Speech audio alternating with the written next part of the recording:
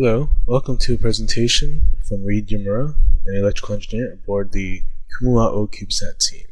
And here is video documentation on the Kumu CubeSat antenna deployment concept. Hello, today we're going to demonstrate my nichrome wire trigger burn circuit.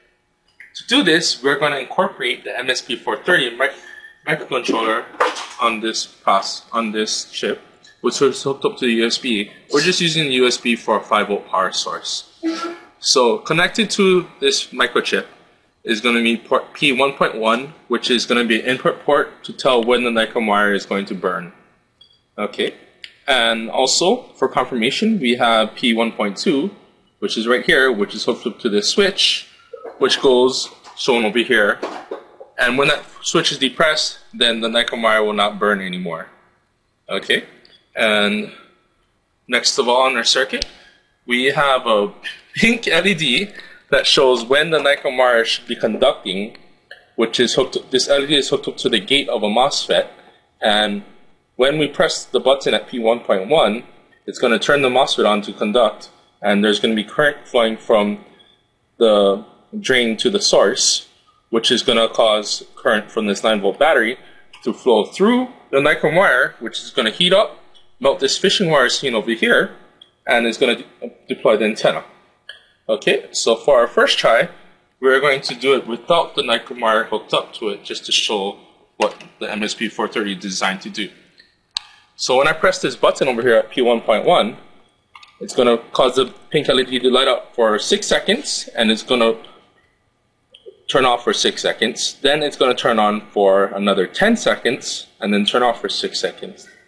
And then it's going to turn on for 6 seconds again, and off for 6 seconds, and it will repeat for 6 seconds on and 6 seconds off for a total number of 5 times. And so that was the third time.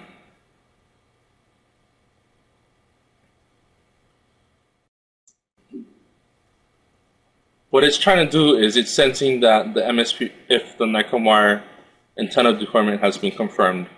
Once the antenna deployment has been confirmed, or the 6 tries are over, then the light will not light up anymore.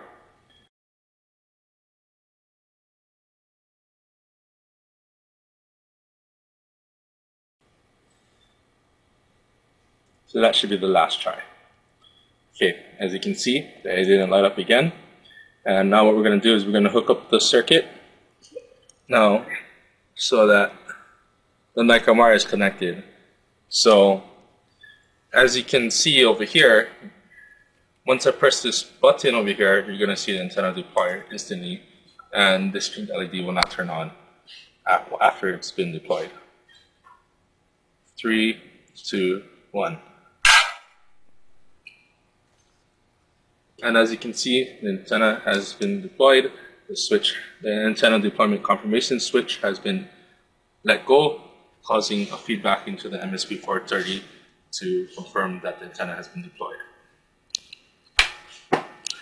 So for a more detailed view of the circuit, we have here a little circuit diagram that we drew out, and the 9-volt battery is connected at the top, which connects to a nichrome wire, then connects into a IRL540 transistor, which has a 180 ohm resistor tied from its gate to its source to drain the gate of any residual charge.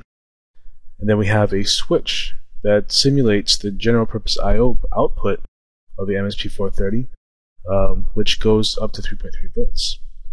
So when the switch closes, as you've seen in demonstration, the antenna deployment circuit activates and the antenna deploys.